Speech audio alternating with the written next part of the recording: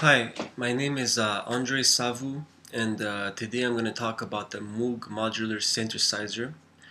Uh, I'm not going to be able to go too much in detail because this is my second try on doing this oral presentation, and the first one took 15 minutes.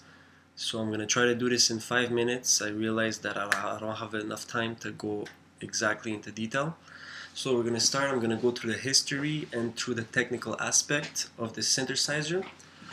So, it was invented by Robert Archer Moog, who was born in New York City in 1934. He recently died in 2005 due to a brain tumor. Um, so basically, he was the creator of the Moog Modular Synthesizer.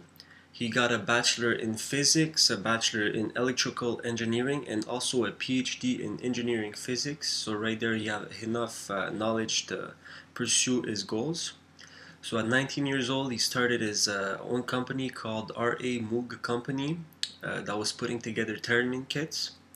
And he was going like that for a while, and more or less 10 years later, he started working on the modular synthesizer with an American composer called Herbert Deutsch. So together they create the basic modules of the synthesizer, which I'm gonna explain right now. So after doing some research and reading the Arturia Moog Modular Manual, this is a virtual plugin, but it explains very well how the analog plugin works too. So after reading the manual, I realized that it's not that complicated how I thought, and basically there's 4 sections in the synthesizers.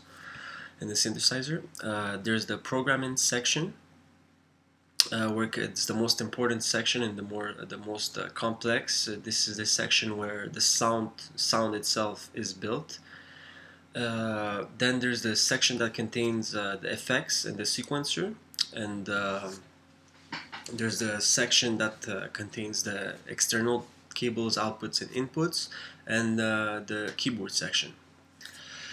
Now, the programming section, it contains 9 oscillators, 2 low frequencies oscillators, LFOs, 3 filters, 6 envelopes dedicated to modulations, 2 envelopes dedicated to output amplifiers, a dual trigger delay, a noise generator, 1 ring modulator, 4 envelope followers, 2 sample and holds, 1 frequency translator, 1 formant filter, and a set of amplifier that can be grouped to form mixers. Now at the beginning we find the VCOs, the voltage controlled oscillators. This is the first part of the synthesizer, and basically that part gives us electrical pitched sound, a signal, and we have the choice between sine wave, square wave, a triangle, and sawtooth wave, and we cannot, because there is 9 oscillators, we can form a lot of combinations, and each one of these waves has different characteristics, harmonics. That's it. So we can form different combinations, and then can be directed to the voltage controlled filter. There's 3 of them, and there's 4 options each. We can use between a low pass filter, a high pass filter, a band pass filter, and a multi-mode filter. So right there we see that we have enough options already. We can create a combination of oscillators and then put them through filters, take some frequencies off, and right there we can create the sound that we need. But obviously there's more to that. So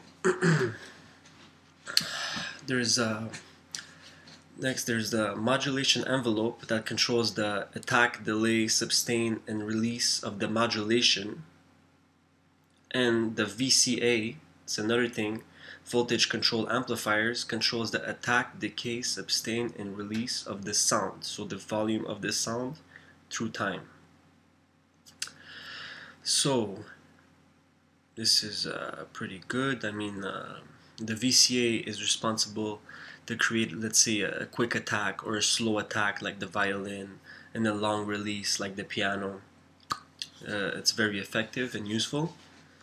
Then there's the LFO, the low frequency oscillators, that is responsible to give us a vibrato effect and tremolo effect. Very useful too. There is a control amplifier or mixer to mix together the different sound sources that we have to put the volume up or volume down or certain, and to get exactly the sound that we want. After, there's also a trigger delay, and it just delays the sound. There's a noise generator that generates noise, and I can choose between white noise or pink noise, and can also be controlled with high pass and low pass filters. So it's very useful if you want to create a more dirty kind of sound. It's very nice. There's the sample and hold module, and basically, as I know, this is responsible for sampling the input sound and can also add a glide effect to the output. The ring modulator, based on the manual that I read, multiplies two signals to create non-harmonics frequencies. So this can be used to create metallic kind of sounds or bell-like sounds. There's the Foreman filter. It's another way to increase or decrease frequencies in the sound. And last but not least, the mode frequency shifter shifts the frequency chosen. Now, I'm not able to go too much in details because I don't have enough time.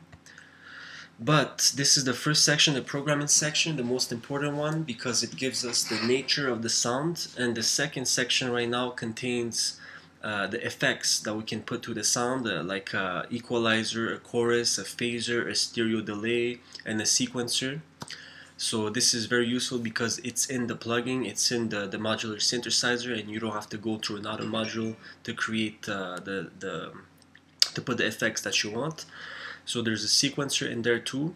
I'm not gonna go through the effects. Everyone knows the effects, but the sequencer basically is responsible to give us an arpeggio effect. We can change the pitch of the notes in the sequencer. The third section is all the inputs and outputs of the sequencer. You can create a loop with that. That's the smallest section of the synth. The fourth section is where you find the piano and the keyboard, and you can choose from polyphonic to or monophonic, retrigger mode, or legato. And that's about it. We went quickly through the fourth section of the modular synthesizer. So like I said, this was based on the Arturia Moog Modular Virtual Plugin Manual. So the reason why it's legit, it's because it was approved personally by Robert A. Moog, and he denied a lot of companies that try to emulate his modular synth in virtual plugins. That's why this Arturia is legit. And that's about it. Robert A. Moog, he's a pioneer. He deserves a legacy. He's responsible. His sound is behind a lot of hit records and a lot of couple generations. And that's it. What more can I say? I personally went in the studio at Concordia, played around with the Moog Modular. It's not a Moog, but it's a modular synthesizer. I played around. I got it to work. I combined a couple of oscillators, put them through a low frequency oscillator, added some noise, and that's it. I didn't go too much, and I didn't use all the effects, but at least I got the basics. And that's about it. This was very helpful for me because now I can go in any virtual plugin synthesizer in my studio and get exactly the sound that I want. So that's it. I know it's over 5 minutes, but thank you for listening, and have a nice day.